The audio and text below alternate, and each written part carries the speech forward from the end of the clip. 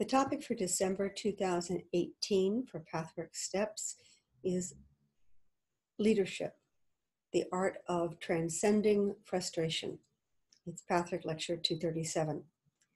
And when I put the title up on the website, I left off leadership and just put the art of transcending frustration. Because the word leadership, the concept of leading, very often sends people into emotional reaction against leadership as they have interpreted and experienced it in the real world. When you add leadership and the art of transcending frustration in the same phrase, it gives a better idea of what this lecture is about. Leadership is real whether you admit it or not. If you are not governing yourself, then you are being led by others. So the lecture is as much about inner leadership as it is about any outer manifestation of leadership.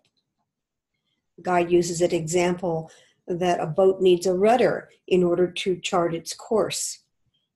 I want to add to that if a boat doesn't have a rudder, it will move based on forces that it does not actually control, that it can't contribute to, that it can't be in alignment with, except to simply obey. So a boat in a moving river will go where the river takes it. A boat with a rudder needs to accept the reality of the river and can make changes, can go in a different direction, can slow itself down, can pull over to the side. So that by abdicating self-leadership, self-governing, we are actually agreeing on some level, agreeing to leadership buy-in from others. So the lecture can be taken as a way to understand outer leadership in the real world, but that always starts with inner leadership. So the guide encourages the task is to go inward. Sometimes that feels to people as if it's narcissistic to always look at ourselves. But what Pathwork teaches is if you can't do it, it is very difficult to demand that other people do what you feel that you cannot do, or more accurately, that you refuse to develop the ability to do. And that's an important distinction. There are many tasks in life where we are ignorant. We've never done it. We don't know what's involved. We have no experience with it. But as every one of you has experienced, there's always a starting point, and you have to ask questions. You have to look around at what's going on. You have to perhaps be educated on a topic or a subject. And then as you participate, you gain experience and you gain insight. You notice feedback. You change your point of view. You gather more facts. It's a spiral to gain experience and knowledge and education, experience, knowledge, education. The statement, "but I don't know enough to lead," may be true in one moment. And yet, how do you get the experience? And the guide is suggesting that we start this path to inner leadership and then see where it leads you in terms of outer leadership. There's not a demand here. But if you cannot, if you're afraid of leadership at all, then it is very likely that you're not self-governing. And again, to repeat, if you're not self-governing, you're being led by others. So Pathwork tries to start with ourselves, our own ability to understand, and then we take it outside depending on our calling, our abilities, our life circumstances. So the task is to open inward before demanding or being expected to open outward.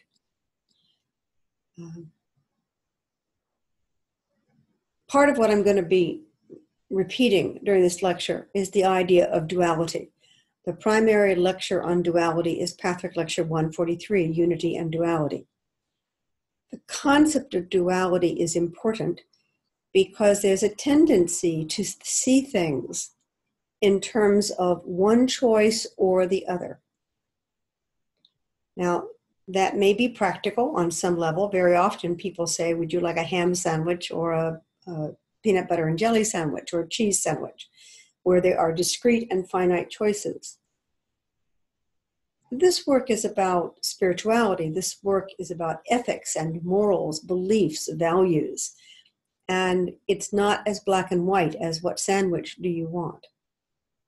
But there's a tendency to take the reality of the outer world and bring it into our inner world to simplify, to make it easier. So if I only have two choices, then I don't get as confused. It's easier to see the value of one over the value of the other. But this is a slippery slope. And where this leads us very often is into one choice is good and the other choice is bad. Now, if we add to that any fear, if we see one choice as being in our self-interest, one choice as helping our friends and family or advancing our values, then it is very likely that we will judge the other choice as bad. And this takes the polarity of two choices and makes it extreme. The problem with dualistic thinking is that you wind up with one good choice, everything else is bad. Or I want it all, or I believe I will get nothing. So in terms of leadership, when we have a lack of faith, when we don't fully believe in what we're doing, one of our reactions is to focus on what's in front of us. And it leads to a desire for instant gratification instead of being able and willing to stand back and look at the larger picture and say, what is good for me overall? This is an example of self-governing, where we realize that we're being myopic, where we realize that we may not be seeing the larger picture, and we pull ourselves back and say, what are the larger choices? What are the bigger realities here that I need to look at, I need to consider before I make the next decision that I need to make? So we are not only the larger sense of leadership, we are the decision makers as well. It's a complicated task. And we can become very bureaucratic and very focused on tasks and bring our vision down so that we're not realizing where we're heading. So a lack of faith in ourselves, a lack of faith in knowing what we need to know or understanding what we need to understand can lead us to focus on tasks instead of the larger picture. Once again, if you don't understand what's going on, it's time to educate yourself. Do some reading, get some advice, expand your knowledge of the world and your understanding of a situation. It's not once again, it's not black or white. It's not all or nothing. It's not, but I don't know today, therefore I won't know 3 days from now. It can be very surprising what you can learn in 3 days if you put your mind to it. I invite you to see very banal, very simple examples in your life where on Monday you didn't know how to do something and by Wednesday you felt comfortable with it. Anyone who has taken a new job has experienced this. Anyone who has moved into a new home or neighborhood has experienced this. Even a new mother holding a baby for the first time can feel a little nervous, and within hours, certainly within days, a large number of us feel more comfortable, mothers and fathers, feel more comfortable holding, feeding, and bathing this amazing small package than we did when we were first introduced to it. So I invite you to take small examples of where you got up to speed very rapidly once you put your mind to it, and contrast that to areas where You did not know what to do. And there was, I want to say, a conscious choice, because there is some consciousness to not getting help or not expanding or not looking. Where there's reluctance to get the information you need to understand the situation more thoroughly. Another example of conflicts in attitudes about leadership is that the best leader is the best follower. I was taught when I started my pathwork training as a helper that the best helper is the best worker. That for me to be a good pathwork helper, for me to be good at helping people understand the concepts, I personally needed to work on my willingness to look at my resistance, my fears, my negativities, my failings, my vices, to see them with love and charity and understanding, to reduce my own fears. Because if I can't govern myself, it is going to be very difficult for me to honestly help people govern themselves. There's a place where we intuitively know bad leadership. And that leads me into talking about the difference between authority versus leadership. There is a difference. This lecture is not on authority. This lecture is on leadership. In leadership, if you think of it as a way of wanting us all to move forward for our highest good. And sometimes that means one of us cheerleads. Sometimes that means that one of us goes and gets the information everybody needs and shares it. Sometimes it means that one of us is the counselor. By personality, we are able and willing to listen to people, to hear their fears and give some reassurance and some advice. So if you think of humanity or towns or villages or even a collection of 4 or 5 people trying to do a task as one entity instead of disparate, and that one person may be in charge of filling out paperwork or making key decisions.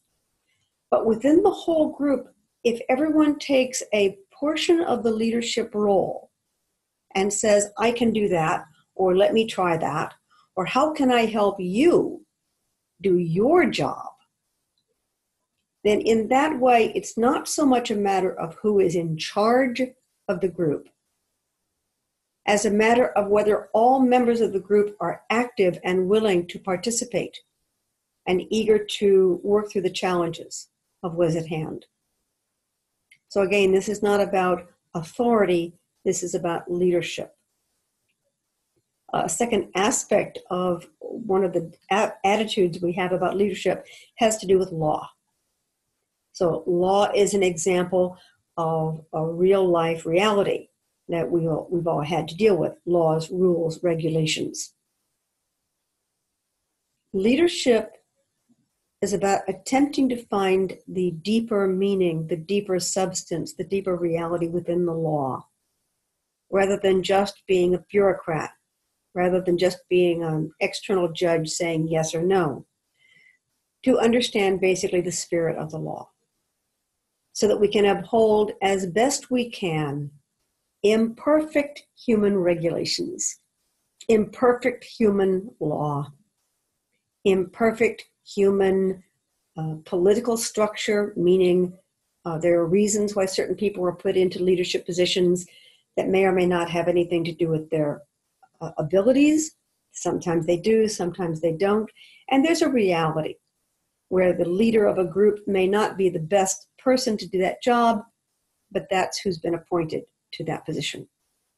The idea is, if we're all leading, then we can help and support the growth not only of the people in charge, but also of the quality of the task to be done, regardless of the failings of whoever's in charge.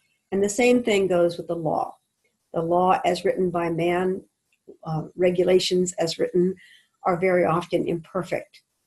But they have a reason for existing, and we can look at the reasons for the law and attempt to uphold the best parts of that while trying not to get hung up in the technical imperfections of rules and regulations. So these all have to do with conflicts in our attitudes about leadership.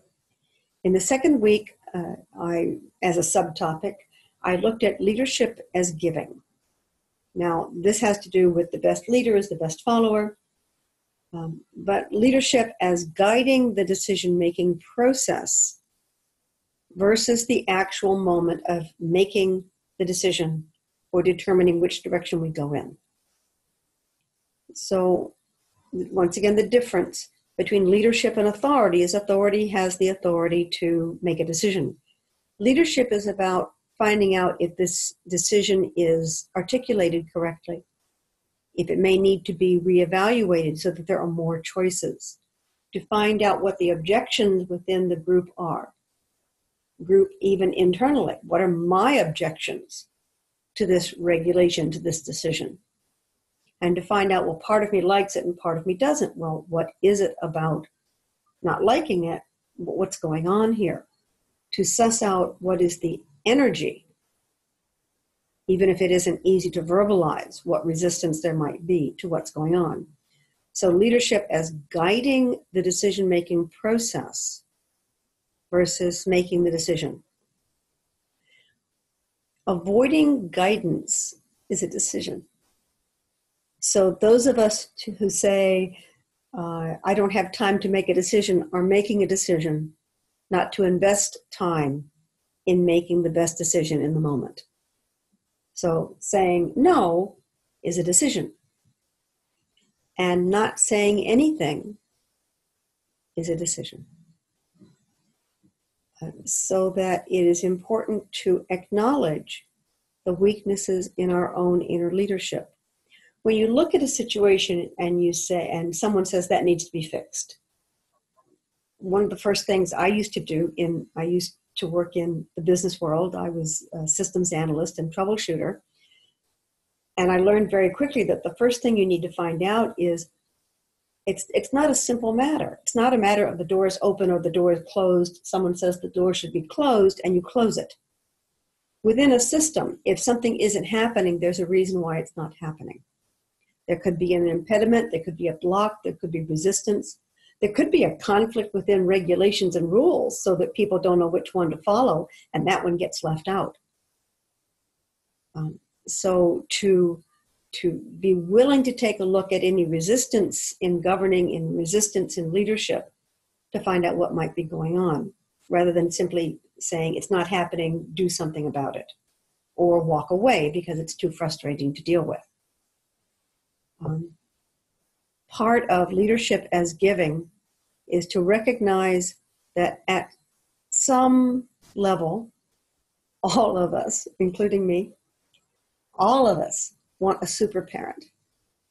We want someone to take care of us, someone to make the hard decisions, someone to tell us that what we've done is right, someone to take away the doubt and comfort us and make us feel supremely confident in the decisions that we have made in life. If you think about it in terms of the actual word, the part of us that wants a super parent wants to be a child. Part of self-governing is to acknowledge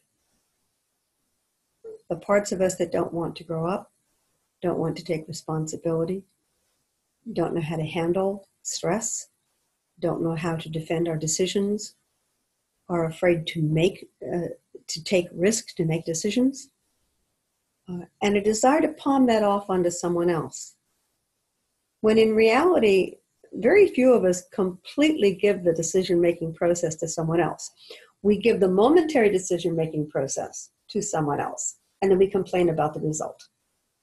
So we want to have our cake and eat it too. We want to be the child who is completely taken care of and who can complain about the parent whenever they are not happy with the decision that is made. So again, this process is about taking responsibility for our own reluctance and beginning the work of dealing with it. Another aspect of this is to consider that you may be more ready than you realize. It's not easy to know what we're able to do until we're doing it. So when we look into the future, we can't know what's going to happen tomorrow. And it's scary to say, oh, I'll take care of that if we don't have confidence about taking care of something. But as a general rule, my belief is that you learn by doing. And the way people gain experience is they try to do it. The idea is not to leap into it, to claim expertise where you do not have expertise, but to eyes open, say, I may not be the best person for the job. I may not have every credential or quality that is needed for the job, but I'll give it a try. And I'll ask for help. And I'll warn whoever is expecting me to do the task that I may need a little extra time, or I may need some help or support. And if you think about your life, that's how you've operated. I do not know anyone who has not operated that way. We differentiate areas of our life where we are not terrified from the areas of our life where we are terrified. I'm inviting you to take a look at aspects of your life where you're not scared to death of doing something, and to notice how often you walk into situations without knowing what's going on, become surprised, gain knowledge, gain experience, and become comfortable in a situation faster than you might have realized. It is only in the situations where we have already projected failure where we become frozen and resistant to even starting the process. So in terms of leadership as giving and being a child and being the part of us that is immature, a phrase that I found in the lecture that I found very useful is a phrase that can identify where you pretend to give, but you are not giving. You are actually asking to get. And the phrase the guy uses is, you see, I gave. Now what do I get? So this is an example where there's not a real open-heartedness and willingness. It's actually a little barter that's going on. So we give solely in order to get something out of it. That's not real giving. When you do not really give, when there's fake giving, you get fake getting.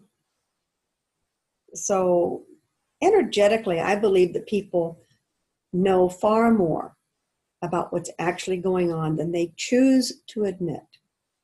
I believe that people know real love from manipulative affection.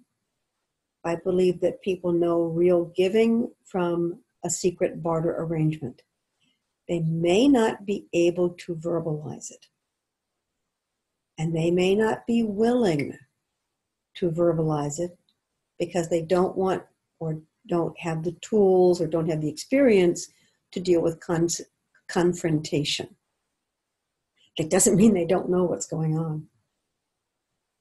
And so the Patrick lectures teach that you do get what you give, and to examine what you're giving if you're not happy with what you're getting.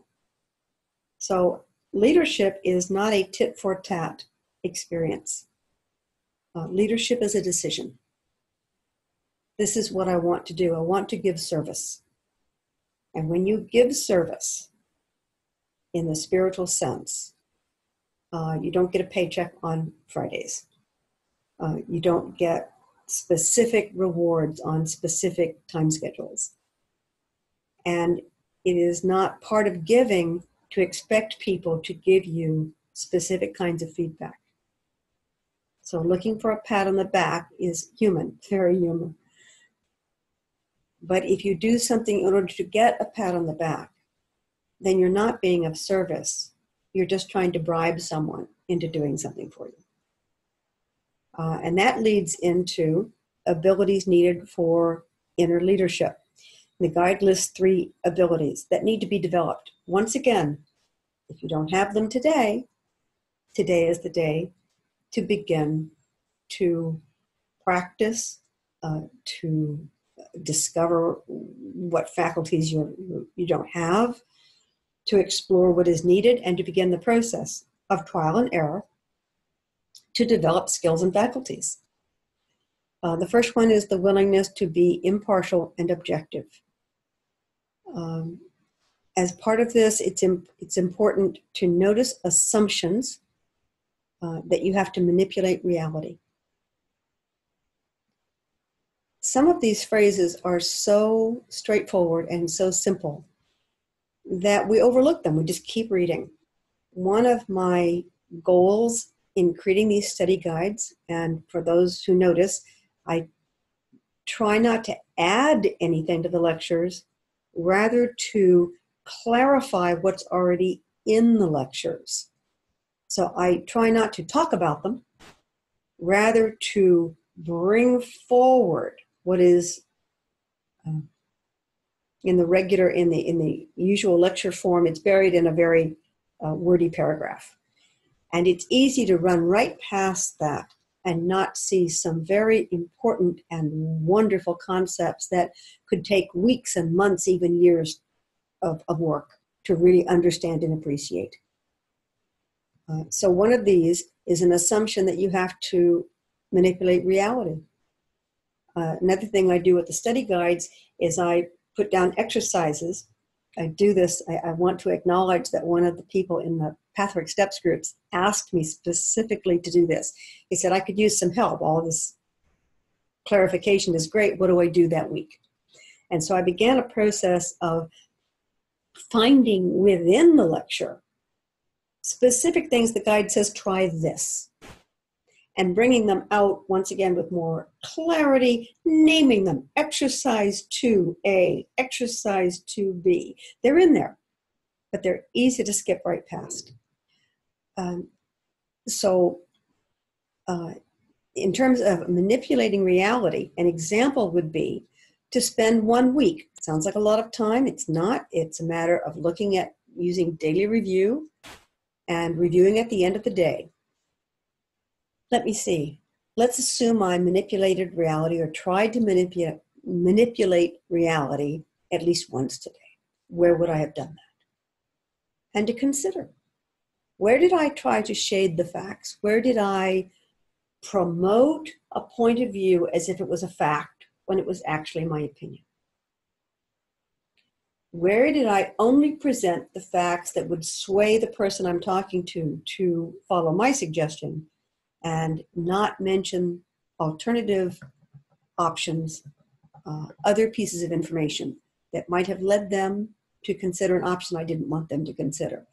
This is what I mean by saying that we do attempt to manipulate reality. When you're trying to manipulate reality, you're not being impartial and objective. You have an agenda. A large portion of pathwork is to recognize our agendas. People think that if you recognize your own agenda, the next step will be abandoning it. But that's a black and white, fear-based reality. Consider this.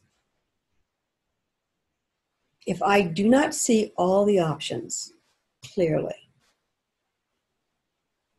and I only see one option that benefits me, I have no reason not to go with the option that benefits me, because I do not see the full spectrum of possibilities. And because I do not see the full spectrum, I cannot see where, if I give up a little bit of advantage in the decision that mostly benefits me, I might be able to make a choice that benefits everybody, makes everybody much happier, which would make me much happier than getting my own way. And this is what I believe the guide means when he says, invites us to do things that is in the highest good of all, that there's a long-term happiness and a short-term sense of happiness that doesn't last. And we're being invited in spiritual work of all kinds to consider long-term happiness. And that means that we will be happier in the long term than if we try to manipulate things so that we get a gain here that later makes us feel bad about what we've done, or when we realize that other people got left out. So you have to define, for instance, when you look at your values, you need to define what happiness really is for you. Is happiness only centered on your personal space, your personal happiness? Or can you begin to understand where if everybody in your working vicinity were happier, how much better the day might be, and that you might not mind not having all your needs met, because the needs that are being met to such a more profound and real degree. So again, impartiality and objectivity are needed in order to look at your prejudices, your lack of ability to see, and to see other options more clearly so that you can make a more mature decision than you may be making today because you don't see these other options. Second ability for inner leadership is a willingness to risk exposure and criticism. I saw an article today, a very short article, that proposed that, for instance, if a business person wanted to open a restaurant, I'm going to exaggerate, I always like to play with duality and say there's two ways to do this. So one way, the extreme way, would be I want to open a business. I will purchase a piece of property and buy the licenses and hire the staff, and I will go all in. I will risk everything to make this work. And sometimes that works. Huge risk. What the article was suggesting was that while that might be something you may need to do at some point to truly expand your idea, using business as an example of an idea, there are other ways to do it. There are ways to take a big idea one step at a time, so that you not only aren't risking everything on a literal roll of the dice, but so that you can take a step or two, evaluate, come back, adjust, and take a few more steps. This isn't as dramatic, doesn't make for as great a story, and it can be so much easier emotionally. It can create such a more open and productive environment for you to work in, where your life is not on the line about every decision you make. So willingness to risk exposure and criticism is not about all or nothing. It's about becoming willing to engage in the process of dealing with the future. Remember that for the majority of us, we think we're open to the future when we're actually opening to repeating the past. I had a good day yesterday, and so I'm going to do the same thing, and then I'll have a good day tomorrow. But reality is that what pleased us yesterday may not please us tomorrow. And if you wanted to encapsulate leadership, leadership is about saying, I had a great day yesterday. What is it about that great day that I could continue to incorporate in my life without attempting to mimic what happened yesterday? What are the elements? How would those elements be available in other choices? Was it the newness of the event, the surprise? That cannot be repeated by mimicking the same event. Surprise only happens once. So, willingness to risk exposure and criticism is a matter of saying, I'm going to make some choices. They may not be popular and they may expose me to some risk. How can I do that and be able to manage it? The third element, third ability needed for inner leadership, is to be able to understand that frustration will arise. And this is where leadership and frustration tie together. And it arises because leadership tends to fall in a pothole. It tends to fall in a rut of, if I'm in charge, then this is what I want, and the next step is, and I must have it. Now, in duality, there's always a pulling forward and a running away from. So I must have it always includes that there's something you must not have. If you must have X, you can't have Y. And if you can't have Y, then there's something out there, A, B, C, D, something that you must have to help you avoid what you must not have. So it's a second phrase in this lecture that's very useful, quick to understand. And that is that frustration arises when you feel that you must have something or you must not have something. And so there's a desperation about avoiding that. But in the real world, you're not going to be able to avoid the gray areas of life. Life is not truly black and white, good and bad. So if you're terrified of, let me pick black and white just as a polar example. If you're terrified of white and you must have black, then gray will frighten you as well. And gray will frustrate you because it's a mixture of black and white. And even the mixture will generate this fear that there is something about white that you must not have, and it's in the gray. So to be able to look at things and say, I must have, that's probably fear-based or dualistic. Or I must not have, and see that that is also laced with fear and duality, is a skill. It's an ability. I've been doing this work for 25 years, and I cannot tell you a day that goes by where I'm not stuck in a duality, even for a few moments. To recognize that you're in dualistic thinking is not the end of the world. It's a joke about duality. It's not the end of the world to make a mistake or to be dualistic or to do something stupid. This work is about being able to catch yourself in a reasonable period of time. I have found that there's very little I can do where if I don't issue a heartfelt apology, a thorough and heartfelt apology as rapidly as I can, taking full responsibility for whatever it is that I did, where people aren't willing to work with me. And that's one of the solutions. That's what is not apparent about risk or being objective or subjective. Well, what if I think I'm objective and I'm not? People will be very happy to give you feedback about that.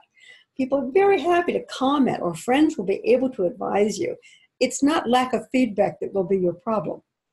It will be your fear of hearing the feedback. Your fear that if you're stopped from doing something, you will miss out on something else that you desperately want, the I must have. So these are skills that are useful for inner leadership. And once we develop inner leadership, then it is surprisingly easy for that to spill over into our lives, regardless of the external titles or recognition that people give. I'm thinking of a phrase where you can always spot the leader in a group. You can always spot the person where people check in with them before they make a final decision, because they have learned that that person has something to offer, that that person is a resource that helps all of them make better decisions. It's almost in body language, it's almost involuntary turning towards people in the room who have something to offer. Now, does this happen in a fear-based situation with bad leadership? Yes, it does. But just because it happens with bad leadership does not mean you don't need it for good leadership as well. So if you develop inner leadership, then there will be a natural spillover into the outside world, which is up to you how you continue that process or manifest that process. But without the inner leadership, what you wind up with is a forcefulness of personality, a matter of how aggressive you can be, and you have lost that link to your internal morals, beliefs, ethics, and desires. and are working completely in the outside world. The last section of this lecture, once I examined it, I can be very surprised reading a lecture I've read many times. And I'm reading the lecture and I have a habit, because I have an electronic version, of hitting return when I think a point has been made, and bullet pointing, editing as I go, because you can always throw the edited copy away. And when I got to this last section, I read very clearly where the guide says, this is the first step, and the next step is, and the next step is. And if you isolate out the moments where the guide says this step, that step, this step, you wind up with 4 steps in the art of transcending frustration. So step 1 is to express willingness. Sounds simple, but it's really important to work on your willingness to address your frustration, to notice your assumptions. Step 2 is to find the meaning of the particular frustration. One of the ways we avoid making decisions by making it impossible to make decisions is by allowing ourselves to become overwhelmed. So the feelings rise up and they are very strong and very scary, and we surrender. I'm going to take that back. We don't surrender, we submit to the feeling of overwhelm rather than arguing, wait a minute. A lot of feelings going on here. Let's take a look at what's happening. I'm going to suggest to you that our inner dialogues can be as complicated as a room of 10 people, if not 50, but we'll just take 10. If you have a room full of 10 people, and all of a sudden there's a lot of feeling in the room, people will start talking, and they'll all be trying to express different points of view from different perspectives based on different experience and different concepts of what should be done. And the room can become, it becomes impossible to manage. Internal leadership is finding a way, in your own way, because this is unique to you, to find a way to say, everybody sit down. We're going to walk through and we're going to listen to everybody's argument. We're going to make a list. I'm a list maker. We're going to make a list, and we're going to list all the objections, all the fears, all the concerns. And then once we have those clearly delineated, it can become fairly obvious which ones are temporary, or I don't want to say the word silly, but not based in reality, based in the moment, based on what if. So easy to be afraid of what if when there's nothing to support that might happen. So find the meaning of the particular frustration. Sort through the chaff of all the feelings. Find out what the frustration is, boil it down to what I must have or what I must not have. And take a cold, clear look at the reality of that situation. So find the particular frustration and what it's about.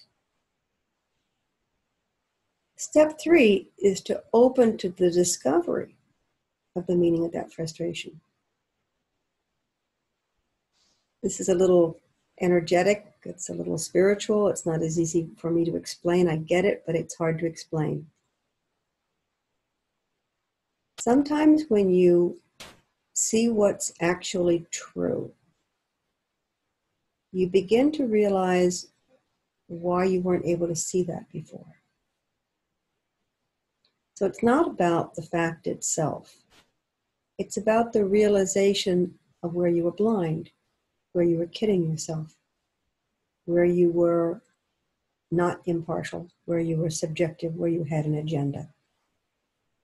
I personally, I work very hard to notice my blind spots and my bias. I'm not saying I'm happy to find out where I'm blind and biased. I'm certainly not happy to find it. But the tools that Pathwork has given me work so well that I have a certain level of confidence that once I find it, I'm going to be able to work through it in a fairly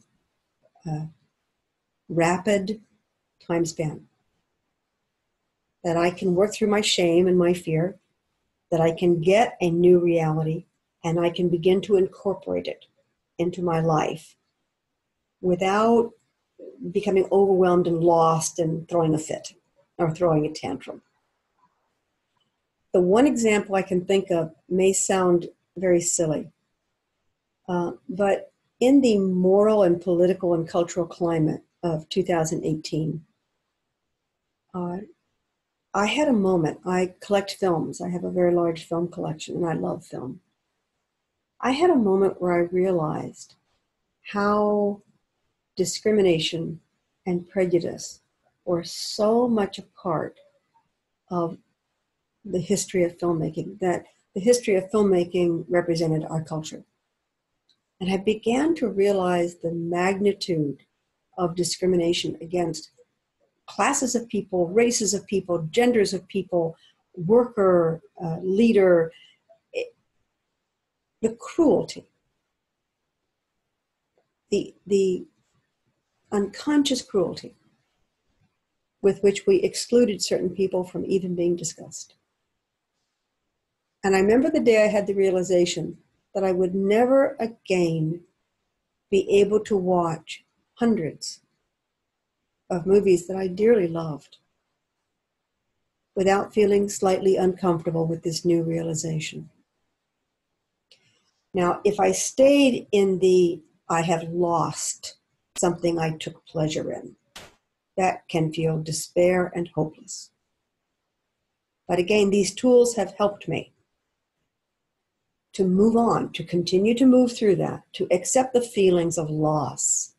And that was the feeling I'm trying to describe, complete loss. I have lost this joy that I've had for my whole conscious life. Since I started watching television when I was 6 years old. This joy that I have experienced my entire life is over. That's not true. There can be joy even in watching old snapshots, old pictures of old time periods that we don't want to necessarily repeat. We can gently and lovingly see these as that's how we were. That's what we thought. And still retain brilliance, genius, humanity, wisdom, love. All those things are still there. It's like an aggregate, like concrete with pebbles in it. You can still find the pebbles, even though it's in what you now recognize as concrete. So if I move through the feelings of loss, then I can realize that it is better for all of us that we are wiser, more loving, more fair. And if that costs me the pleasure of unconsciously sitting down for an hour and a half and not even thinking and enjoying something, that's a good trade-off.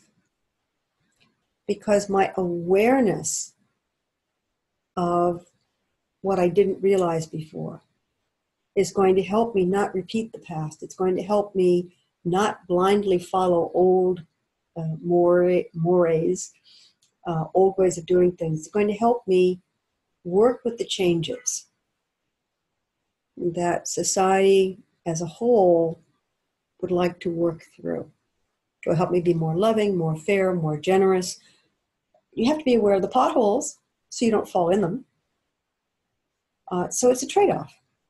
I don't have to throw away my old pleasures, but they're not the same kind of pleasures that they were. And in exchange, I have gained awareness. And my awareness will help me from building into the future what I experienced unconsciously without arguing about it, without realizing it in the past. Now, it's a bit of a digression, but this is what I'm trying to explain when I say open to the discovery of the meaning. To really be in a place of recognizing that the frustration was not what you may have thought it was. And to allow that to reverberate, because step 4 is to find the spiritual meaning. So in my moment of, oh, I've lost all my pleasure, the penny had dropped about how not only had society not been aware, I had not been aware. And if I wasn't aware, I couldn't help. And now I can help. Now I can be, I struggle with this. I can be more inclusive of pronouns when I speak to people about their relationships. I can be more aware of pronouns when I'm trying to identify someone's place in society because gender is becoming more fluid. I can become more aware of different people's struggles fitting into society and finding places. Because I can recognize that even I, and I don't mean to minimize my prejudice, even I hadn't seen some things. And this is part of leadership. Rather than pointing fingers at other people for things I recognized 10 years ago or 20 years ago, I recognize where I also have something to learn, and therefore they may need that moment of discovery. How can I support others in embracing moments of discovery that in the moment may feel like they're going to lose a lot and they haven't yet realized what they could gain? And that, I think, is leadership, both inner and outer. Thank you for being interested in pathwork. Thank you for listening to a discussion. I hope you have discussions of your own with groups, with friends, with loved ones about ideas that are important to you. So thanks again.